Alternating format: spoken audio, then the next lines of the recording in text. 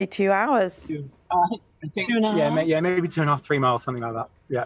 So it's just bumper to bumper the whole way Bumper to the to bumper tunnel. the whole way. Yeah. Yes, exactly. We're just at the almost about to get on the train right now, but yeah, it's been bumper to bumper the whole way. How are you? How are you boys in the back?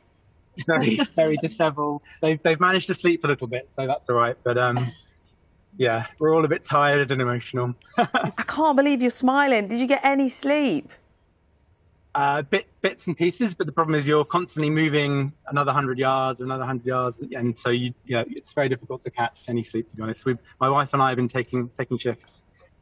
And dare I ask, what about going to the toilet, food? Well, I need to go to the toilet, but I can't because we might miss our place in the queue. There's no communication, so we don't know whether we can leave the car or not. That's one of our problems. Well, that's what I was going to say. Things like this are kind of manageable if you know what's coming next and when it's going to end. But what have you been told? We're getting on the train.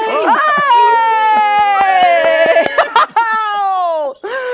We are delighted. We better let you go. I mean, it's been great chatting to you, but this is way, way, way more important. Where are you off to now for the rest of the haul?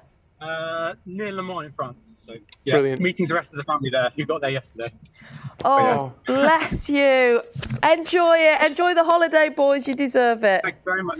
All right, take care. That's great. Oh. That's the most exciting start to the morning, isn't it? And their boys I've got 3 boys, and I think it would drive them mad sitting in the back. And he was still smiling. Amazing.